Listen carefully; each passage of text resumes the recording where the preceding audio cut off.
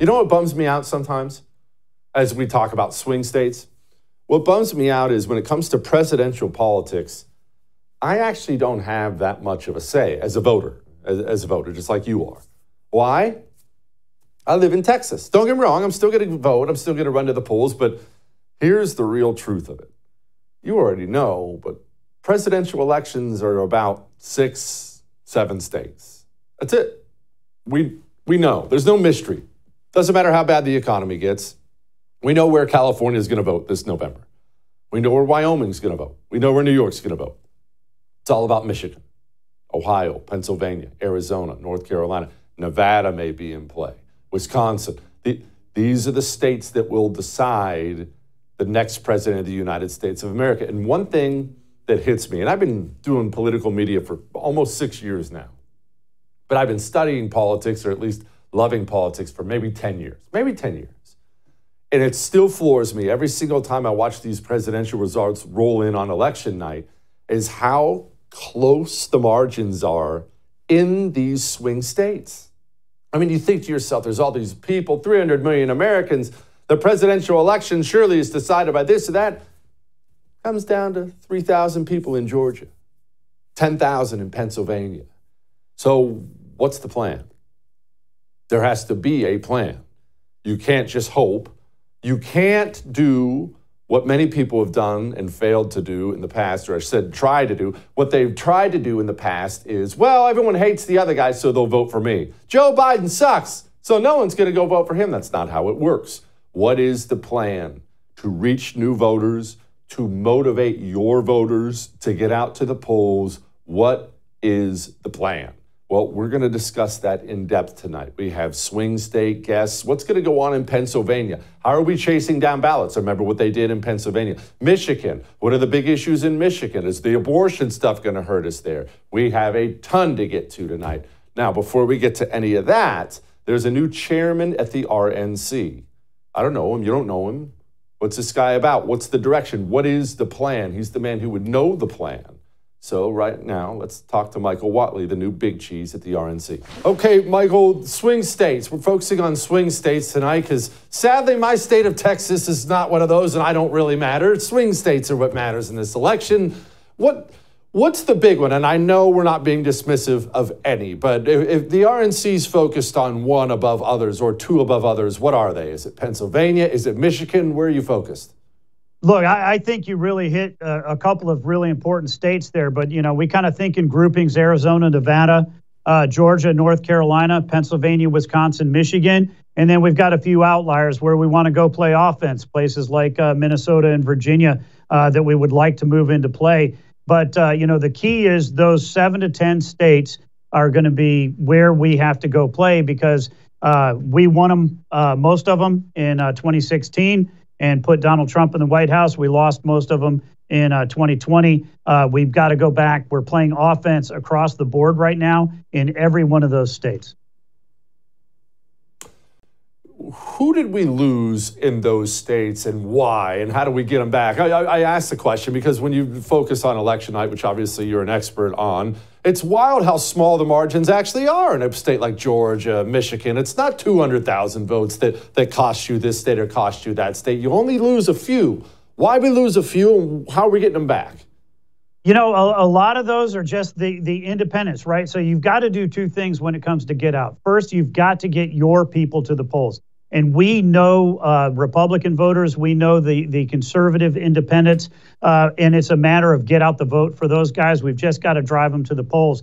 But then you've got the folks in the middle, and it's about having a conversation. It's about persuasion. It's about reaching communities that have not always been for Republicans. We're seeing blacks, Hispanics, and Asian Americans right now that are coming to the Republican fold because they are tired of being taken advantage by the Democrats, and the Democrat policies are not helping their families, which is driving those voters to us. So we need to make sure that we are working all day, every day across the country. It's not just in the battlegrounds, but to talk to the voters, talk to their families, and make sure they understand, were you better off under Donald Trump? Are you better off under Joe Biden? That's an easy answer for every American family right now.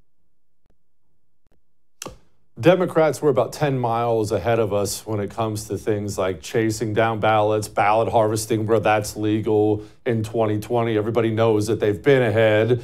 Are we catching up? I don't expect us to be right where they were, but are we catching up? Are we even focused on this? We are absolutely focused on it. What we want to do when it comes to the get out the vote operations is we recognize that there are about 50% of the voters are going to vote before Election Day. They're going to vote absentee by mail. They're going to vote in person early, and then we'll have about 50% that are going to vote on Election Day. We need to be reaching all of them. We've got to have our conversations with those voters before they go vote. We can't wait until the last weekend before Election Day. Half the people have already voted. So we're reaching out to voters earlier. We are directing our grassroots activities, knocking on doors, and making phone calls to have those conversations. Our mail programs, our digital programs, our email programs are all focused on making sure that we're earlier in the cycle for it. Where you're allowed to ballot harvest because it's legal, we're going to ballot harvest, and we're building those programs up as we speak. You know, and where we've got states that are universal mail-in ballots, we're going to be running programs designed to get our folks there via those programs. You know, look, ultimately, you know, we don't care how a voter votes. We care that they vote and that they vote Republican. So we're going to be reaching out to those voters and saying, here's how you can vote in Pennsylvania. Here's how you can vote in Michigan. Here's how you can vote in North Carolina, and allow them to understand these are the options, and then make a plan. And then we're going to talk to them until they vote, because we want them to follow the plan. Michael, money matters. And obviously people don't love to talk about money in politics. It feels dirty and wrong, but money is the engine that makes the train go. And Democrats traditionally have had tons of it. How are we doing fundraising? We are doing fantastic. You know, we just had an event where President Trump kicked off our Trump 47 committee, which is the joint finance committee between the RNC and the president, now that he's our nominee, with a $51 million dinner. We have, over the course of the first 4 weeks of him being our nominee, raised over $100 million. The Democrats have had the president in the White House for over 4 years. Yes, they've got a big cash on hand advantage before the president won the nomination. But now that he's our nominee, we are moving very aggressively to make sure that we close that gap. One of the neat things that we've seen is the small dollar donors, the email response, the digital response, the folks that are going online and donating $5, $10, $25. That has absolutely skyrocketed since Donald Trump became our nominee, and that's going to carry us through. We have zero doubt that we are going to have the resources that we need to get our message out to every American family and every American voter. And when we have informed voters, we know that we're going to be in a position to win. Michael, as we've seen time and time again when it comes to elections and things like election integrity, trying to litigate things after the fact may make you feel good, but it doesn't change anything. How proactive are we going to be keeping an eye on things, if you will, especially in swing states, especially in these dirty commie hellholes like Madison, Wisconsin, that can make a big difference? Yeah, this is our single biggest focus, election integrity. You know, historically, the RNC has always been about turnout. We've been about get out the vote. We've had our victory programs in the states, and we're obviously going to continue that. But we have brought on board now an entirely new focus on election integrity. We have opened up a permanent election integrity office, which, as the general counsel, before I was the chair, I helped set that office up and started to run these programs out. We have two things that we want to focus on when it comes to election integrity. Number one, like you said, you got to know the rules of the road. You have to make sure that we have the right laws, rules, and regulations in place to ensure that our elections are going to be fair, accurate, secure, and timely, right? We want to make sure that we've got the time results on those that are coming in, as well as transparency is a very big thing for us. So we're going to work with the state legislators. We're going to work with the governors. We're going to work with secretaries of state and boards of elections to make sure that the rules of the road are going to promote a fair election. But when those groups won't work with us, we are going to be filing lawsuits. In fact, we actually have 82 lawsuits ongoing right now in 24 different states around the country, where we are suing to make sure that we have things like voter ID, make sure that the states are cleaning up the voter rolls, make sure that when they have mail-in ballots or absentee ballots, that you're going to have them in by election day, that you're going to have a signature requirement, that you're going to have witness requirements on those. You know, these are all things that the American people overwhelmingly support. We've seen it in poll after poll after poll that the voters of the United States want secure elections. And so we're working to make sure that that's the case. The second big thing that we're doing is you got to be in the room. We want to make sure that we have observers and attorneys in every single room where votes are being cast and votes are being counted. So we are building up right now in all of our battleground states, and frankly, every state, we are building out election integrity programs to make sure that we are recruiting and training hundreds of thousands of volunteers and thousands of lawyers all across the country so that we can be in the room. Michael, thank you for joining us. I appreciate it. No, right. We really... Sean Spicer, he's always got opinions on some things. Let's talk to him. Go to Sean Spicer. Next.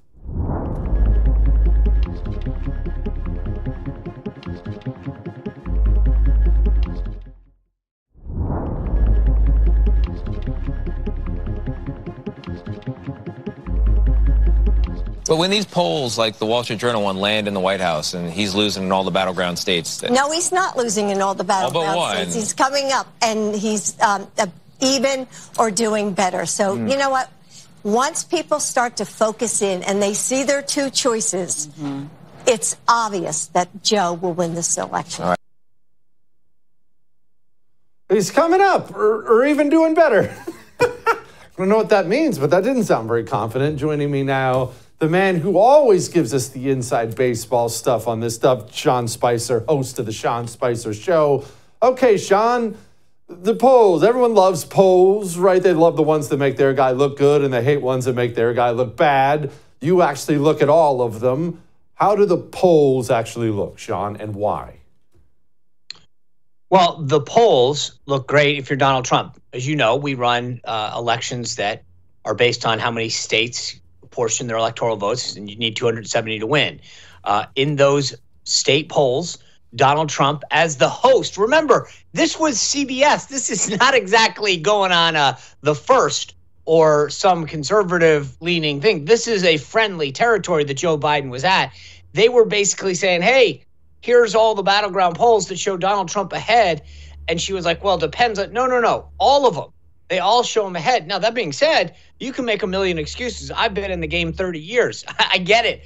But to deny reality, which is that at this point, poll to poll, state part, I mean, when you look at the 7 to 8 battleground states that will make a difference, which is about 97 electoral votes, Donald Trump is ahead in every single one of them. Now, you can argue that it's early. You can argue that maybe he won't. You can argue a lot of things, but you cannot, as Joe Biden said, argue that he's not ahead. I mean, those are facts. Okay, why is Joe Biden behind, Sean? So many of us who pay attention aren't surprised by anything Joe Biden's doing. He's exactly the guy we thought he was going to be if that disaster got elected. So we got elected and did everything a Democrat does, and now voters are unhappy. Explain it to someone like me who's frustrated with voters who made this choice the last time. So remember the other day when we had an eclipse and they told you that you needed glasses to look up? Yes. Well, I hope you saved them, because that's the answer to your question. When you look at the Biden administration, you need eclipse glasses. You cannot look at it and go, it freaks your eyes out. It freaks your brain out. You've got illegal immigration. The economy's still got problems everywhere. And when you look overseas is a disaster. We're not energy independent anymore. Interest rates are still way too high to put home ownership out of the reach of so many Americans. Gas prices are on the reach. I mean, you literally need eclipse glasses to look at the Biden record. And that's why. Because here's the thing. And I watched some media pundits over last weekend ask the same question. And the reality is that Biden presented himself to the American people, granted from his basement in Delaware last cycle, saying, listen, everything that's happened with Donald Trump, I can bring the country together. I can right all of these wrongs. I can do all these great things. And he promised fairy dust. And the reality is that now Americans and voters throughout the country can look and say, here's 4 years of Donald Trump and here's 4 years of Joe Biden. Which do I like better? As was coined decades ago, are you better off 4 years ago? And the answer unequivocally in every single instance in case is no, you are not better off under Joe Biden. And so that's the simple answer. I mean, the simple answer is that it is not a hypothesis. It is not an experiment. It is not a nebulous question about whose policies will help you more. You can literally compare apples to apples and say, who did a better job protecting the country, growing the economy, adding to your family and your community's prosperity, keeping the country safe both domestically and abroad. Full stop on every issue, Trump wins. Eric, let's talk about a couple swing states, Sean. I know there are other things we have to get to, nitty-gritty things like Arizona, Georgia, actually, both of them combined. Why are there two Democrat senators in these, quote, swing states that we anticipate winning? If I'm on the outside looking in and I'm trying to be king cynic, we think we're going to take Arizona. The poll numbers look good. We think we're going to take Georgia. But Senator Raphael Warnock would take issue with that. What happened with these states? Well, each is a little unique. In the case of Georgia, I mean, Warnock in particular, I think we did ourselves a disservice after the last election. We should have made it clear how important it was for people to get out and vote. We scared them into thinking that their vote wasn't going to count, and the Democrats took advantage of that. That's number one. No, and just so we're clear, were there problems with how Georgia handled their elections? Yes, and I'm not trying to, but at the end of the day, we ceded the ground to them and they won, and we would not have the Biden nominees that we had Warnock lost. Like if we had Loeffler and Perdue still in, we wouldn't have the problems that we have now. The nominees wouldn't have gotten through. We ceded a lot of ground to them. We didn't stay focused on Georgia as an election. We were still getting the presidential election. And frankly, that was a mistake. And I get it. There was issues, and I'm not trying to undermine those issues, but I'm just saying that we should have been able to walk and chew gum at the same time. Arizona is a bit of a unique situation as well. I don't think we ran the strongest candidate there. And we paid the price for it. There's something that I coined a phrase back in the 90s where I said mechanics matter, meaning that you still have to get out there and run a good campaign. And there's a lot of people who say, well, Trump, he was at the top of the ticket. He hurt us. He helped us, whatever it is. But at the end of the day, whether you're running for Congress, governor, senator, you still need to be a good candidate, have a good message, and have good mechanics. You need to have a good ground game. You need to run a good get out the vote effort. You have to have an early vote effort, et cetera, et cetera. We call AB chase, meaning that you have to have an absentee ballot chase program for those people who have a history of voting early or by absentee. And in a lot of cases, the campaigns sucked. And that's it. And you've got to remember that, when you look at a lot of these close elections, you mentioned Arizona and Georgia in the Senate races, but then you look at Michigan and Pennsylvania at the presidential level, and you're talking 10,000-ish votes, right? So I'm not a big football guy at the college level because I went to a D3 school. But this is, a football stadium in most of these places at Penn State or in a lot of these SEC schools would blow that away. These elections are coming down to less than a football stadium on a good Saturday afternoon. And that's the thing, is that if the campaign doesn't have their act together, they're not going to be able to pull off a tight election. And that's frankly the case in both Arizona, and then presidentially in a lot of these big states as well. All right, but before we go, let's talk real quickly about Wisconsin. This is such a critical swing state. You win Wisconsin, you really are in the driver's seat to be sitting in the White House, and if you don't, you're in trouble. We have Senator Ron Johnson there. He's one of the furthest right senators in the United States Senate, and they just banned Zuckerbucks there. Should I be thinking highly of Wisconsin right now? Yes. But I'll tell you, you brought up Ron Johnson, and I'm going to tell you exactly the opposite of what I said about Georgia and Arizona. Ron Johnson ran in a textbook campaign. He raised a ton of money. He had a great team. He executed perfectly. And so at a time when everybody said Ron Johnson was going to be left for dust, he focused on mechanics. He had a great message, and he worked his tail off, and he reaped the benefits of it. Wisconsin is ripe for the picking for all the aforementioned reasons. They actually are correcting a lot of the wrongs that happened there voting-wise. And so I feel very good about Wisconsin. I think you're right. If we can pick off Wisconsin, keep Georgia, put it back in the column, and keep Arizona in the column. In particular, I would keep an eye on Georgia because the evangelical effort that people like Ralph Reed are leading to not only register but mobilize evangelical voters that have not voted before is tremendous in states like Georgia. Wisconsin, again, is another state that's ripe to put back in our column. If that happens, Donald Trump's guaranteed another term. How about that? Sean, thank you, my brother, as always. It was friggin' awesome. All right. We still have more? I'm not done yet. Hang on.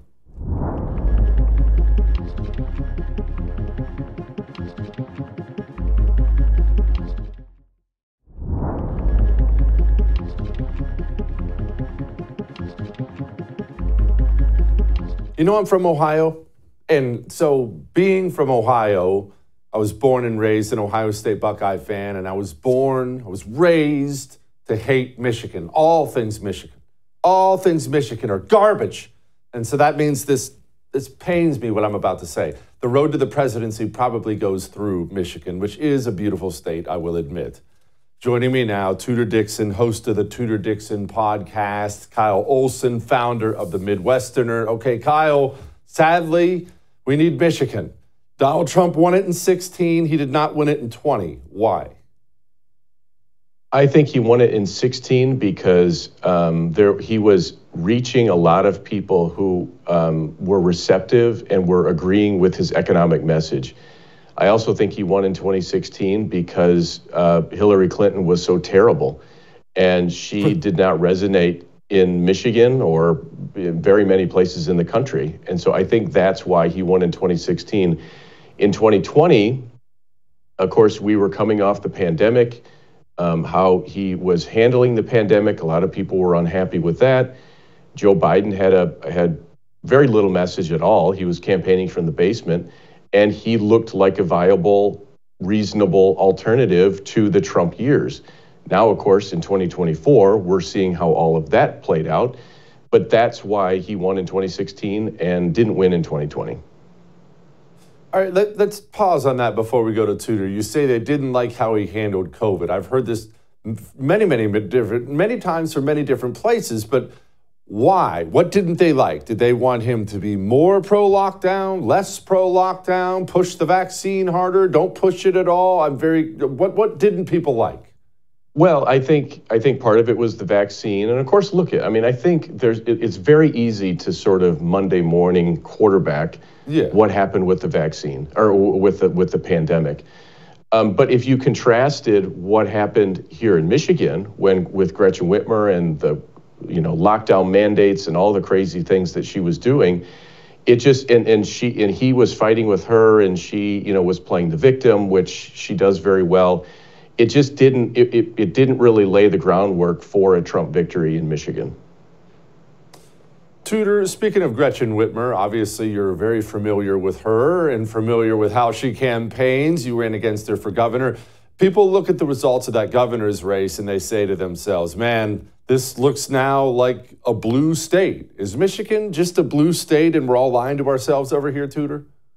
No, absolutely not. I think that, to go back to what Kyle said in 2020, it was interesting circumstances because Donald Trump had just come out of the hospital. He had COVID. He said, I'm okay. Everybody's going to be okay. She seized on that. And she was like, look, he's not going to take care of your elderly, your loved ones. I'm going to take care of your kids and I'm going to take care of your seniors. Little did we know, of course, after November, after the election, she was actually going to essentially kill off significant numbers of seniors in the state of Michigan and handle the pandemic in the complete wrong way, keep our kids out of school, all of that. But she got a pass on that because of abortion. Because in the state of Michigan, once the Dobbs decision came out, she played the abortion card, and I have to say she played it very well, and she continues to play it. She's in desperate straits right now because Donald Trump has now come out with his stance on abortion. He said he's not going to sign a federal ban on abortion, and she doesn't know how to handle that because she is very scared that that means she is not delivering the state of Michigan for Joe Biden. And even articles coming out this week are saying if Gretchen Whitmer does not deliver the state of Michigan for Joe Biden, her political career could be dunsies, and that would be a great thing. Yes, that would certainly be a great thing. Okay, Kyle, so we all remember Donald Trump's statement he made recently. He's made many statements like that. He's very clearly just kind of wants this issue to go away, which I understand as somebody running for national office. Are we now in a position as Republicans where we can't be pro-life anymore? If we are, not too pro-life, of course, otherwise the women will leave us. Is that where we're at now? Well, I think if you look at what happened in 2022, as Tudor was referencing, there was a situation where a lot of the pro-life groups, they have focused on politics, so electing candidates and the courts, fighting the issue in the courts. And they have not, in my judgment, spent a lot of time creating a culture of life in the state of Michigan and other states. And so when the Dobbs decision came down and candidates couldn't just simply hide behind Roe versus Wade, it created this situation where there was not this culture of life and so when people were faced with this decision about supporting Proposal 3, they voted for the most radical abortion policy in the country, and by a very wide margin. And so that's the problem that I think a lot of Republican candidates like Tudor and others and the pro-life movement are now facing is where do we go from here? Because we believe in life. We believe abortion is wrong and is evil. But when you've got the voters in Michigan so overwhelmingly not in that camp, how do you grapple with that? And so I think candidates like Trump are trying to navigate that, and he's doing that. Seems like he's doing it relatively well based on how the Democrats are flailing and are angry at his policy. But they, as Tudor said, Gretchen Whitmer can't afford for this issue to go away, because what would have happened if they didn't have abortion on the ballot in 2022? Gretchen Whitmer would have had to answer for her record, and she would talk about anything but her record. And so she was able to get through that election by focusing on abortion, distracting everyone with that, and not talking about her record. Tudor, how do we promote a culture of life without talking about bans in a way that's going to make any woman uncomfortable?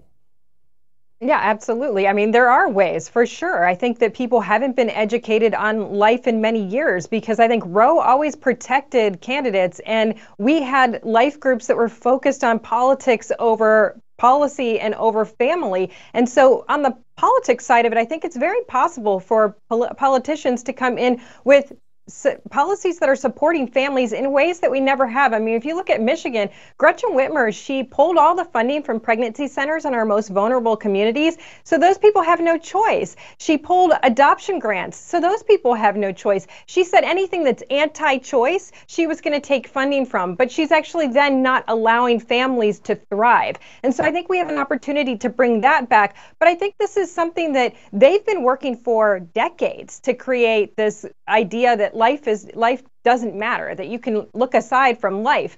Whereas we have not. We've been working on the politics side of it. And so all of these life groups, I would encourage them to go out there and educate. And you can educate in so many ways. Look at how the Democrats do it. They do it on social media. They do it through arts and culture. They do it through commercials. All of these different ways. They get into our education system and they do it. And yet we're not doing that. We have a Secretary of Education when we are in charge, and yet that Secretary of Education has never before said, okay, these are the things that we want to see in schools on reproduction. We want kids to actually learn what's growing inside of them. We can do that too, but we haven't been in that position. And I think this was the first time Republicans really realized, well, to be honest, the people on the ground, they haven't been promoting a culture of life, and that needs to happen in a different way. Kyle, Tudor, my fingers are firmly crossed that we take back your wretched state. Thank you both. I appreciate it. All right. We have final thoughts. Well, I should say I have final thoughts. Next.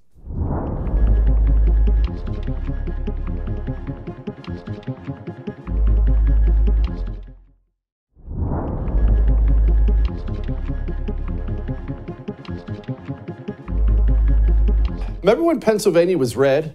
It wasn't that long ago. 2016, we all stayed up laughing as Hillary Clinton lost yet another presidential election, and there was Pennsylvania big and bright and red. And then it stopped being red. Looks really, really blue. Now, I've spent much of my life in Pennsylvania, having been born right there on the border. What happened? Doesn't seem like a blue place to me. Joining me now, Cliff Maloney, founder of PA Chase. Okay, Cliff. Between 2016 and now, how did Pennsylvania turn? Well, it's very simple, Jesse, and your one guy I can say this to. It was the Republicans. It was the Republicans' fault during COVID. They had no courage, okay? And so what happened was during COVID, there was all this outcry that we had to radically change the election laws in Pennsylvania, and this wasn't done by the Democrats. And a lot of times people want to give excuses to the Republicans or talk about how we were in the middle of some crisis. I don't give an excuse. It is the fault of the Republican Party and the leaders with no spine and no backbone in Pennsylvania. And so in 2020, we went from having what I would call normal elections to 50 days, 50 days of mail-in ballots. And so it's very simple if you follow the math. Once the rules changed, Biden started up 1.4 million votes going into Election Day. And so once all this changed, it has become obviously clear the Democrats have utilized this system. And unfortunately, now the Democrats are in control. We've got to play by those rules. Okay, so 50 days of mail-in balloting. Those words are going to echo in my head all day now. Thanks for that, Cliff. Please tell me that system's changed now, though, because of course COVID's gone. So that system's gone, isn't it? No, Jesse. As you know, Democrats are very serious people, and once they take power, they don't fall for the trap of being called racist or misogynist or anything like that. They stick to the power because they know at the end of the day, those that are in power control public policy and get what they want. And so we've got an option to make as Republicans. We can continue to say, well, we're going to fix it in the courts. And we're going to fix it through the legislature. And we're going to fix it the next election. Well, we're here. It's 2024. And so the choice for Republicans is we can complain and we can whine, or we can take action. Here's the math. Republicans get 20% of all mail-in ballots. 20%. All we have to do is go out and bring that up to 33%. And people say, well, how are you going to do that? The math in Pennsylvania shows that there are 1 million Republican voters who will not vote on Election Day. Look, I want to be clear. I hate mail-in ballots, okay? Take that to the bank. I'm not trying to move folks from day of voters to mail-in voters. That doesn't change any of the math. What I'm trying to do is I'm trying to target those million GOP conservative voters that are registered that don't typically show up. It's exactly what the Democrats have done since the rule changed during COVID. You target those low propensity, disengaged voters. All of a sudden, they become 75% more likely to vote if they get a ballot in their mailbox. So I'm not trying to pull folks and say, don't vote on Election Day. I'm trying to go to the crowd that isn't going to vote, that is aligned with our conservative values. And I want them to request a ballot because it will help us drive up the score to compete with the Democrats. How does one target those people, Cliff? Because obviously you're a guy who knows this stuff, but most people don't. They don't understand how this stuff works. I don't imagine you're sitting out in front of everybody's home with a questionnaire, shoulder tapping them as they try to go to work. So how does one target a disengaged voter? Right. So there's about 4 million Republicans and 4 million Democrats, when you look at the math, that are registered in the state of Pennsylvania. And what you can do is we actually pull the data. And the Democrats do this. All right. This is not something new. It's just that Republicans are always 4 years behind the Democrats when it comes to data and taking action. So out of those 4 million, we can look, okay, all of these 4 million are aligned with the Republicans. How many elections have they voted in? And so what we're targeting is we're looking at people that have voted in 0 or only 1 of the last 4 elections. They're what we would call low propensity. And so there's about 1 million of those. And so you're knocking on their door. You're sending them a mail-in ballot request form in the mail. You're texting them. You're calling them. And I'm happy to tell you, Jesse, I mean, we've launched a program called the Pennsylvania Chase at pachase.com. And we're doing just this. Right now, we've got volunteers across Pennsylvania knocking on doors, texting, writing postcards, mailing these folks that are on that list of 1 million low propensity Republicans that we're targeting. And so that's phase 1. Phase 2 is once you've got everybody who's requested the mail-in ballots, well, now you've got to get them to submit them. That's where the PA Chase really comes in. We're hiring 120 full-time ballot chasers, exactly what the Democrats do. We're going to knock on 500,000 doors in the last 50 days of the election. And that's how we're going to drive that mail-in ballot result from 20% to 33% for Republicans. You do that, Pennsylvania becomes competitive again, and we can beat the Democrats and flip PA red. What about your Senate seats? What about your governorship? Why are these things blue? Is it all the same reason? Have they been blue just recently? How do we flip that? I'm very interested in state power anymore. Yeah, absolutely. So there are 4 key objectives in the 2024 cycle. One is we can make the state competitive for Trump, obviously being the presidential race. The second is the U.S. Senate. You know, the U.S. Senate also runs through PA. Dave McCormick, our likely candidate, we've got to make him competitive against Casey. I mean, that's something that, once again, mail-in ballots can create. The third thing is we want to flip the PA House. So right now, Democrats control the PA House, and they do it by holding on to a bunch of districts that are actually red districts. And then the third thing would be to pad the PA Senate. But to answer your question directly, yes, there is one reason why we've had these problems since COVID: mail-in ballots. And so once again, it begs the question, do we adapt? Do we refine our strategy? Do we match the Democrats at their own tactics? Or do we just say we're working on changing the rules and grift and raise money off it? Democrats are very serious people. They're not here to mess around. Door knocking is messy, Jesse. Nobody wants to do it. People quit after 24 hours. You've got voters slamming the door in your face. But Democrats continue to put the teams together because they see the benefit.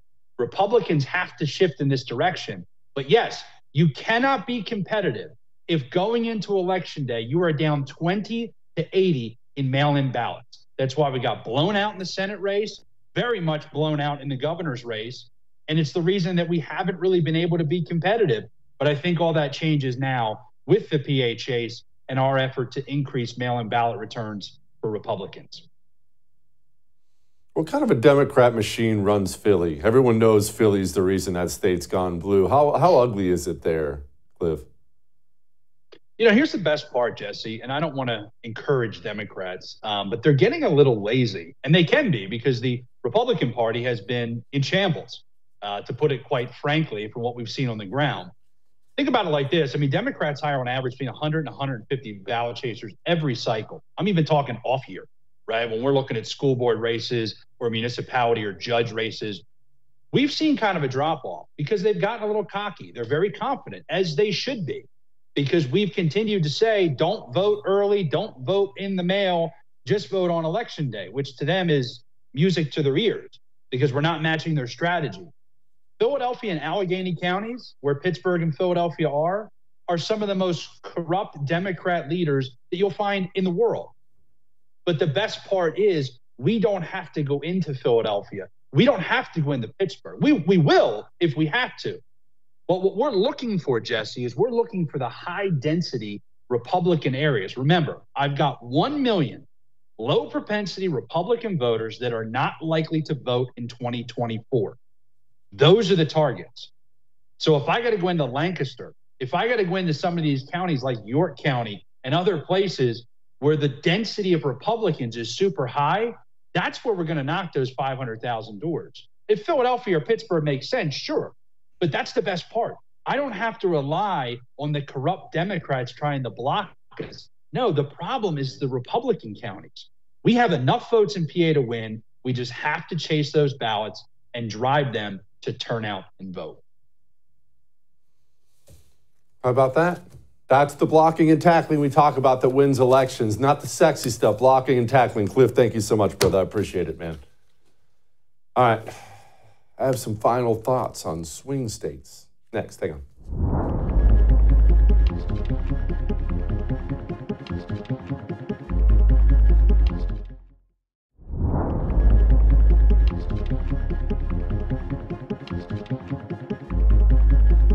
It is wild to think about presidential elections and that they're not really national elections, isn't it? It's always hard for me to get my mind around that. I know it, and still it's hard. I sit here in Texas. Of course, I'm going to vote, I'm going to participate, but I don't matter. There are just 6, 7, 8 states that actually matter, and those are the only states where you need to pay attention to polling. Those are the states where we need to be the most hardcore activists. If you reside in any of those states, Pennsylvania, Michigan, Wisconsin, get involved. These swing states in presidential election years decide everything, and the margins are always teeny tiny. We keep talking about it, all right?